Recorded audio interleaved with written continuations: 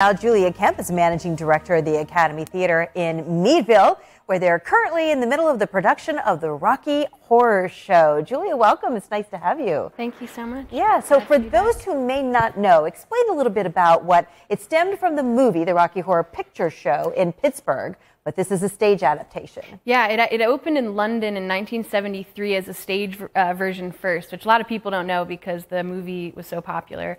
So then in 1975, they made the movie. It was at first a flop, but then it became a huge cult classic. And yeah, the kind of audience participation is well known, and that started in Pittsburgh with the movie. And so it's kind of been maintained in stage adaptations as well, including our production at the Academy. Yeah, so talk about how you're kind of encouraging your audience members down in Meadville to participate in the stage act. Absolutely.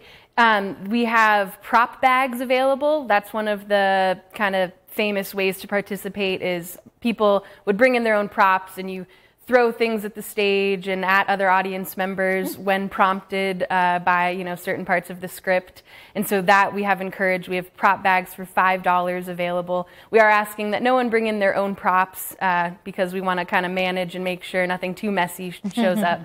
So that's available. We also are welcoming audience callbacks as well. So during the show, there's many moments when the audience is prompted to shout something back, and you can kind of look that up ahead of time or follow along with others that are familiar with those callbacks. And you can tell by some of the pictures of the show, the cast and the costumes, it's kind of freaky funny, isn't it? It is, Yeah. absolutely. Yeah. It's kind of an ode to like B science fiction horror movies. Yeah.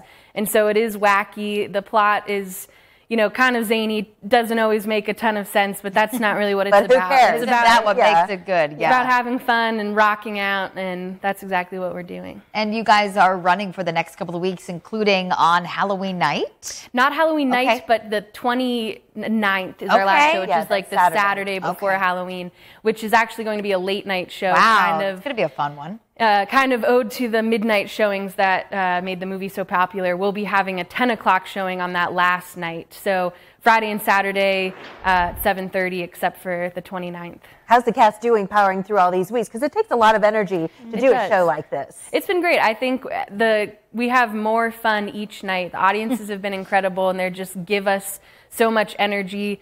It comes with a built-in fan base, and the audience is already on our side before we even start. And it is a really, really talented cast. We have a lot of our heavy hitters in this show, and we're so pleased.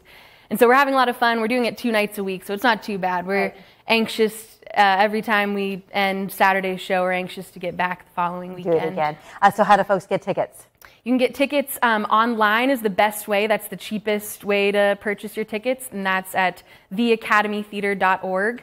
And you can also call in the box office or visit the box office in person. You can get tickets ahead of time or right before the show.